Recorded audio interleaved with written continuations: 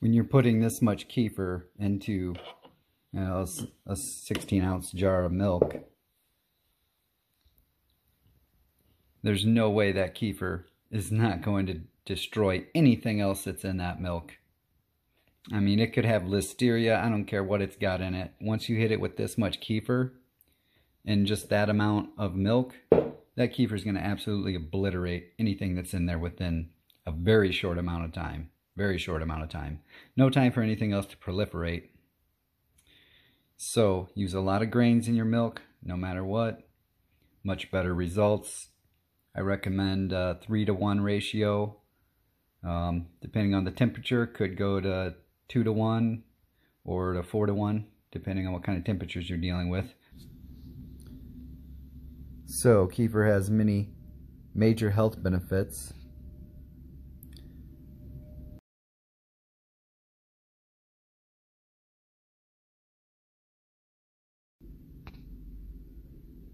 Here we can see in one study they found the antibacterial and antifungal properties of kefir was equal to ampicillin, azithromycin, amoxicillin, and many others. They looked at the effect of kefir on ecoli. They found that the effect was bacteriostatic and mainly due to the organic acids produced during the fermentation process.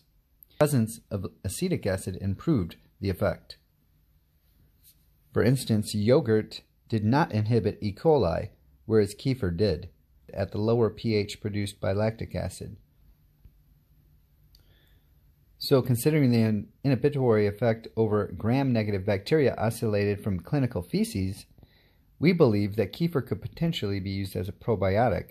If gut colonization with kefir strains could be achieved, acid production in situ could inhibit colonization with pathogenic microorganisms.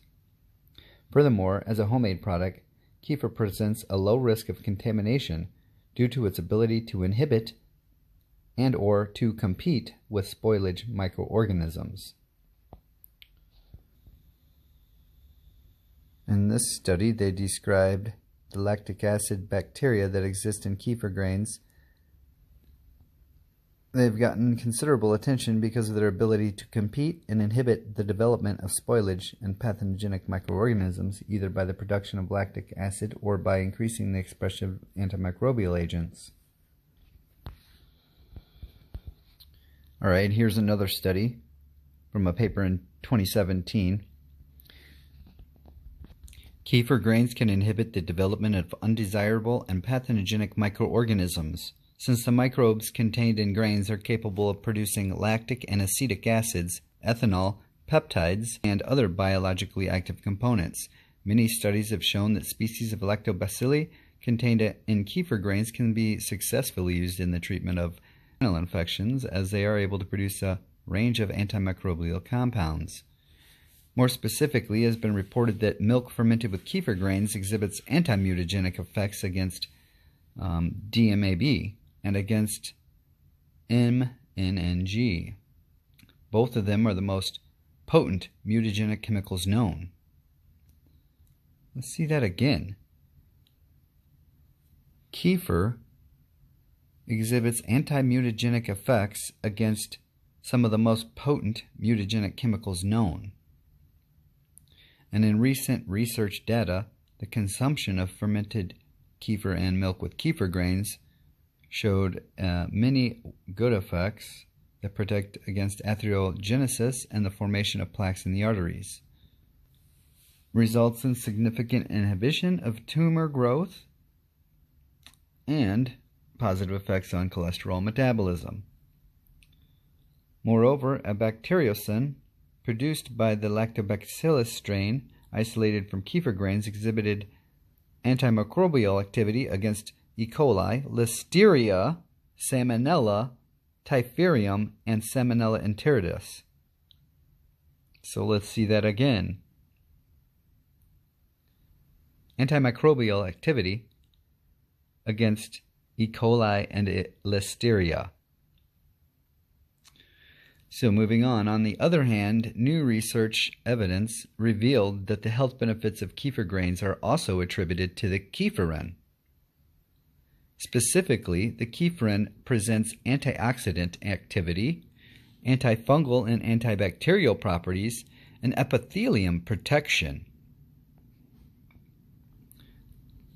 According to a study in 2013, a mixture of kefir-isolated microorganisms was administered to hamsters infected with C. diff and resulted in a milder symptom of C. diff and an extinction of death amongst the hamsters examined. The comparison was conducted between a group of mice that consumed the probiotic and another group that was administered the standard drug from the pharmaceutical companies. The antibiotic showed more aggressive symptoms of diarrhea, and almost all the hamsters ended up dead. The results demonstrated that kefir-isolated bacteria and yeasts may contribute to protection against C. diff induced enterocolitis in hamsters. In addition, kefir grains can be successfully applied to a specific population suffering from lactose intolerance. The enzyme B-galactosidase is naturally present in kefir grains and reduces the lactose content, leading to a product suitable for lactose-intolerant persons. Likewise, the reduced lactose concentration and higher B-galactosidase activity in kefir make it suitable for lactose-tolerant people. So this chart here is looking at the growth of E. coli. The square at the top is the natural E. coli growth, and the circles at the bottom is the kefir. So as you can see, the kefir absolutely obliterated the E. coli, and it did not take off nor grow. Also, these studies were done with normal amounts of kefir grains in the milk, which is around 5%, 2 to 5%. So that's going to be it for today. I'm going to make a few more videos. This is going to be in one of my next videos. I'm reading this research paper on different inoculation rates of kefir grains. And yeah, using more grains makes a better kefir. Alright, until next time guys, happy kefirin.